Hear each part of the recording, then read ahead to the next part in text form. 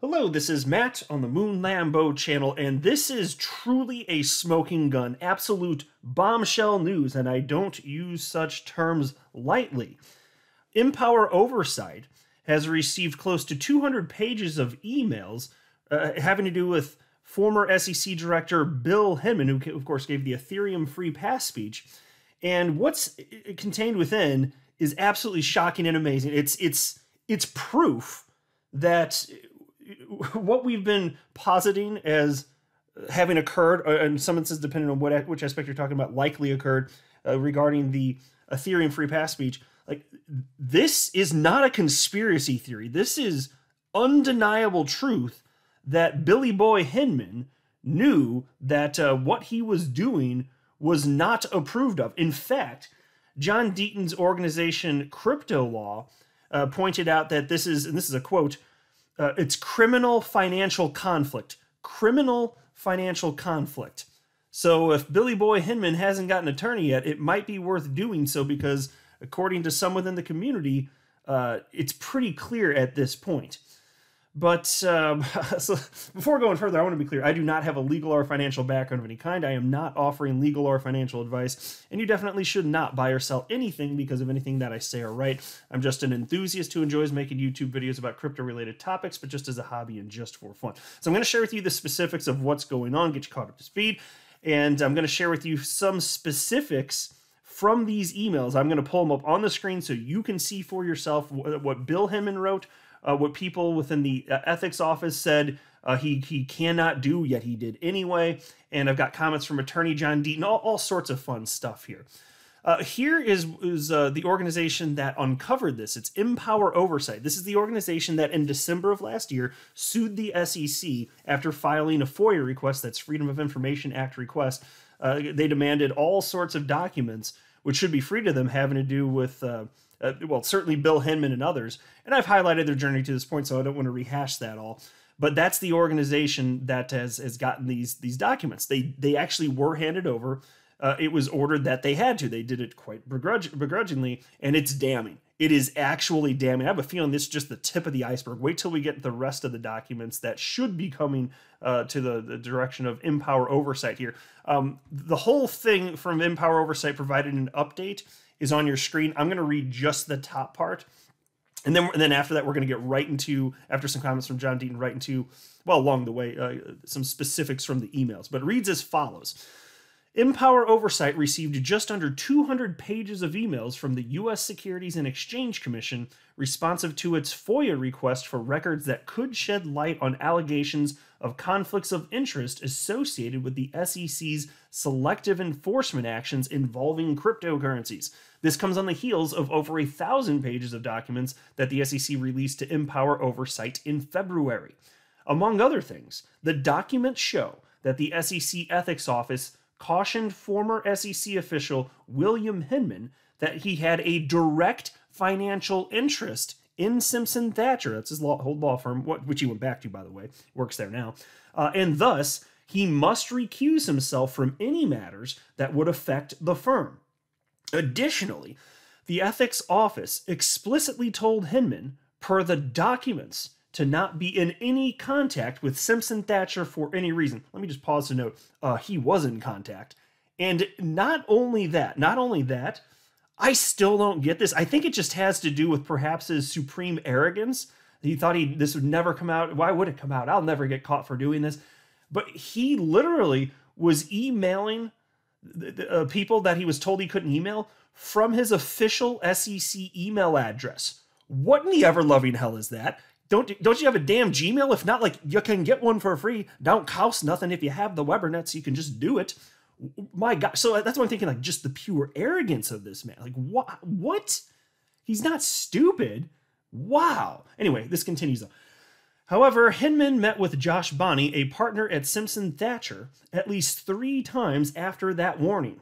Hinman also met with the co-founders and investors in Ethereum ahead of a market-moving speech he gave in 2018, declaring the digital asset Ether to not be a security, despite Simpson Thacher's participation in the Enterprise Ethereum Alliance, which is dedicated to promoting the commercial use of Ethereum.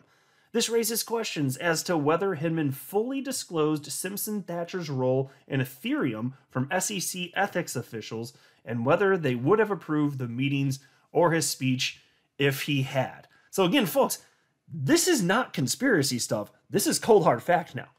Purely plain and simple, full stop. That's what it is. We were right. Here's what John Deaton had to say. He wrote, "To all the people who called me and my 66,000 friends conspiracy theorists, Bill Hinman violated basic rules involving ethics. This is much bigger than the standard revolving door at the SEC. If his June 14th, 2018 speech was his personal opinion, he violated Title V, #facts. And when he's talking about the revolving door there, it's this idea of when you're a regulator at the SEC, yeah, you want to, enforce the laws, enforce the rules of the road, right? But you don't want to go too hard against everyone necessarily, because once your time is up at the SEC, because it is a revolving door, you got to go work in the private sector, right? So you don't want to be too harsh, right? That's the idea here anyway. But when he mentions Title V, and I've highlighted this before, but just in a nutshell, it indicates that if you're working at the SEC, you cannot use your position to financially benefit specific firms, in particular if you have financial interest in them.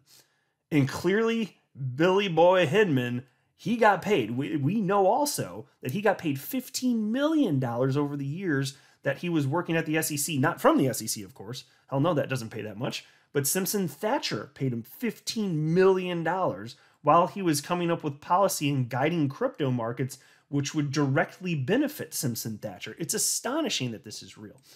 But it is real. Here's another comment from attorney John Deaton. "It doesn't pass the smell test, taste test, or sight test. Flagrant violations. I bet he claims now," referencing Hinman, "he didn't know his law firm was a member of the Enterprise Ethereum Alliance when he gave his speech. That's as true as someone claiming I have a thick, illustrious head of hair." Good sense of humor there. But no, look, the point is certainly not lost on me here. What do you think? What can you say at this point? Because if you did know, you definitely, right? I mean, I would think anyway.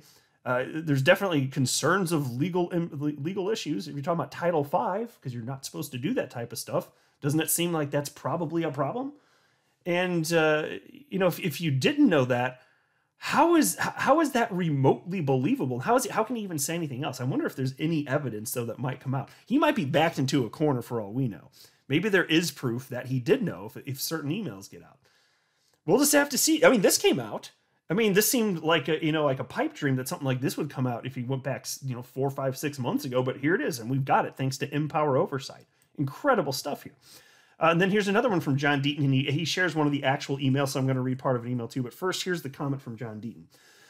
"Hinman didn't just have retirement benefits. He had an ongoing financial interest in the success of Simpson-Thacher. The better his law firm did, the better he did. Helping clients equals money for Enterprise Ethereum Alliance. Ethics told him to not meet with his partners, yet he continued. He was a double agent." And so here's one of the screen grabs he shared from this release of almost 200 pages of emails here. And this is amazing. And so he was speaking. This is email threads between some people at the ethics office. The key person here being somebody named Shira Minton. And so he was Billy Boy Hinman. You can see at the bottom.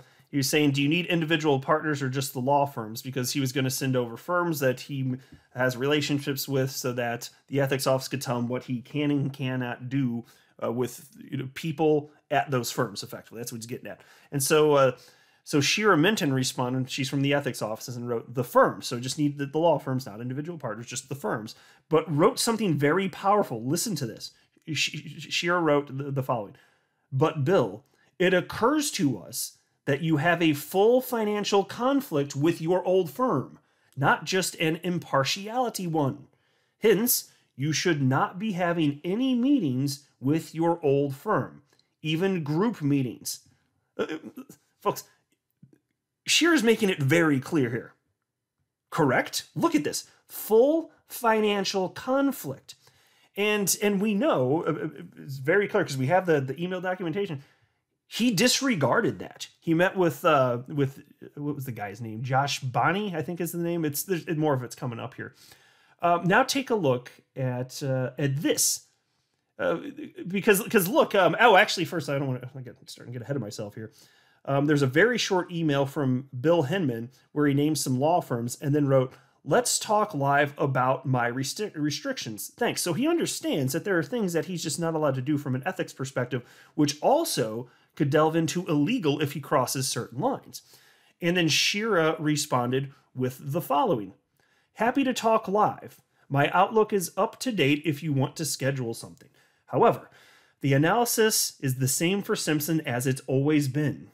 You have a bar under the criminal financial conflict." Did you hear that? Criminal financial conflict with Simpson, that's his law firm, Simpson Thacher, because you have an ongoing financial interest in the firm.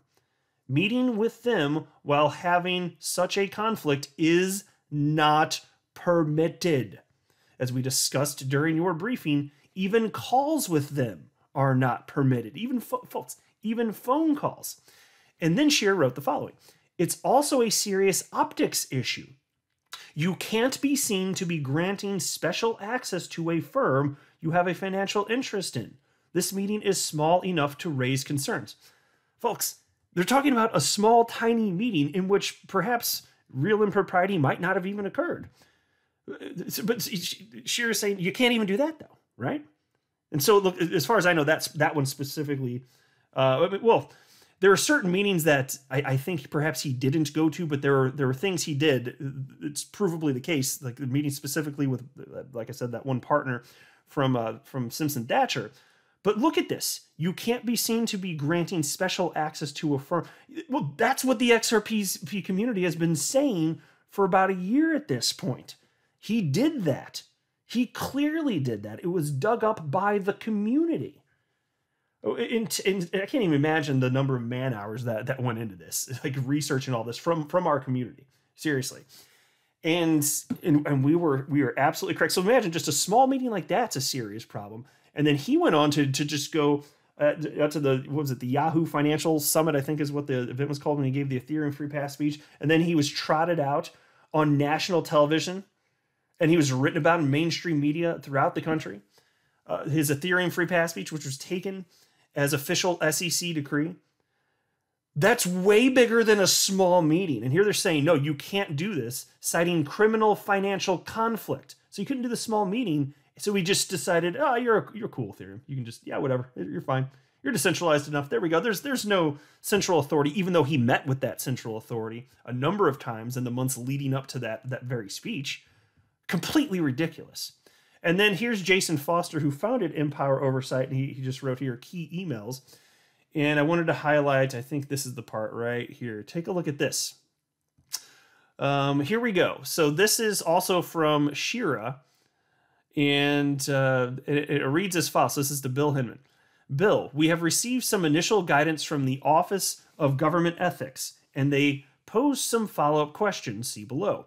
Of particular note, Office of Government Ethics, OGE for short, advised that if the proposal from the firm would fix the payments only during your term of government service, i.e. you would return to receiving retirement benefits that are in part calculated based on the profits of the firm at the conclusion of your government service, you would continue to have a financial interest in the firm's profitability while you are in government. This means you could not participate in any SEC particular matters that would directly and predictably affect the firm under 18 U.S.C. 208. In other words, the future interest is enough to give you a full financial interest in the firm." Right there. That's, folks, that is exactly what happened, though. It's specific SEC matters that related back to his firm. Could not be more clear. He knew better than this. He didn't care. He did it anyway. And then there was this from attorney John Deaton. He wrote the following: "In today's divided times, it's refreshing to see how a decentralized community has come together demanding integrity and transparency from a government agency. Empower Oversight's efforts are 100% independent of mine. Crypto Law US or the 66,127 XRP holders who demand a fair playing field. Whew. Amazing stuff, though. I am so thankful for, obviously, John Deaton, but also Empower Oversight. This is absolute smoking gun level material, unquestionably. Now, let's just prove that that Billy Boy Hinman did know that the Enterprise Ethereum Alliance was directly linked to Simpson Thatcher. Let's find direct proof of that, because you know he's going to deny it when he's finally asked. I think John Deaton's right about that. And then there was this from John Deaton. Wait until the emails with consensus, Lubin, Perkins, Cooey, etc. I've said for 18 months, the only logical reason behind this case being filed the way it was, with the absurd allegations of the token itself being a security, was the lawsuit itself being used as a weapon. It's proving true. Yeah, that could not be more true. And then here's a couple tweets from Eleanor Turret where she was noting the criminal financial conflict concern right there. And I'm not going to read them both. They're on your screen right now. But she also noted that she has reached out to Billy Boy Hinman, Mr. Hinman, as she writes, as well as the SEC for comment on this. So maybe we're going to get something back. I'm not holding my breath on that one. But if we do, I'll be sure to let you know. That's Eleanor Turret, of course. She's a journalist with Fox Business Network. And I think we're getting close to... okay, so that's the majority of what I wanted to cover. There's going to be a lot more to say in the future, because people are still digging through these emails. I think those are probably the biggest pieces. They really jump out at you. But there will be more analysis, more things to say about this, but this is absolutely gigantic news. This is a win for the XRP community. So Billy Boy Hinman, now how ya gonna act?